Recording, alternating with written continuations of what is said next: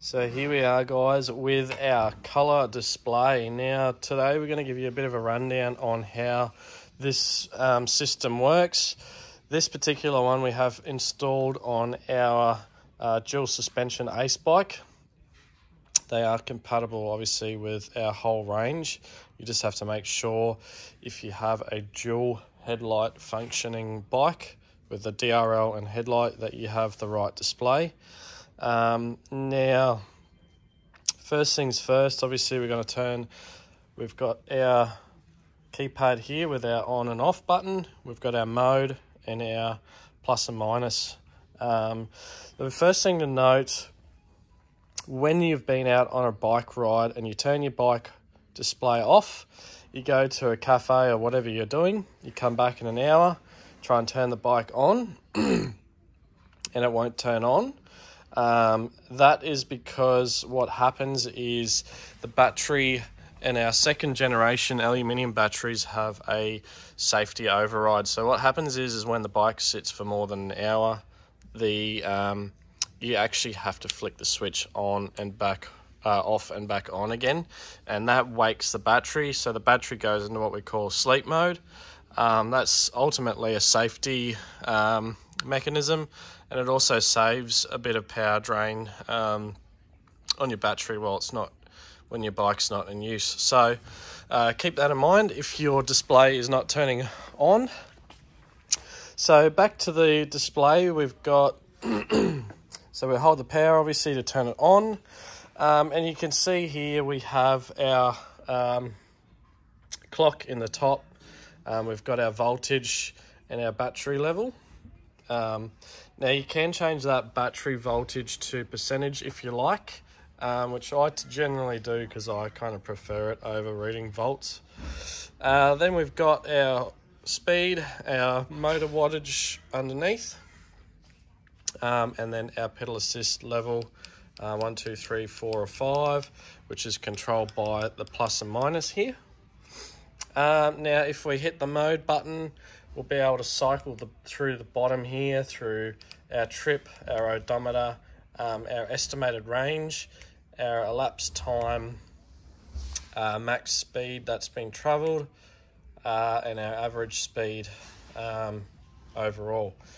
So essentially, if you want to make any adjustments to this, all you need to do is double tap the mode button.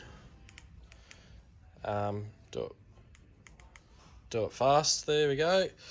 Then we've got our settings here. Obviously, we've got our brightness, backlight there. We've got our auto off, so the bike's going to turn off after 5 minutes of being inactive automatically. All of these are obviously pretty straightforward, but our battery indicator will change that from voltage to percent, and I'll just double tap to get out, and you can see now we've got our battery percentage showing, so that's I kind of prefer that. If you find that you set your clock in your display, which is down the bottom here, see clock, if you find that you set that and you come back and you come back a couple of days later, take your bike out for another ride, and find that it's reset and it's not showing the right time, that is because the new displays, they need to be ran a few times for the internal battery on the display to charge. So if you're not using the bike often, or it's new out of the box, new display, vice versa, it's going to take a few rides until your clock will actually start to save the time when that internal battery and the display charges up. Another one here, this little icon, that it means your brakes are active and all motor drive is being disabled. Now next one we've got, if we hold the minus button, that's going to put us into walk mode, which then is going to throttle the bike to about 6 k's walking speed, which is handy just to help get the bike rolling or whatnot before you start pedaling, if you're on a hill or what have you. The next thing is on the Ace bikes, you've got the dual headlights, so hold the plus to activate your DRL or low beam, hold the plus again to activate your high beam, hold the plus again to turn your light off. So you can see here, plus for the low beam, plus for the high beam, and plus again to turn off. That's how you operate the light. Then if we go back to our settings here, which is double tap the mode, we're going to go down to, so the next one's start password.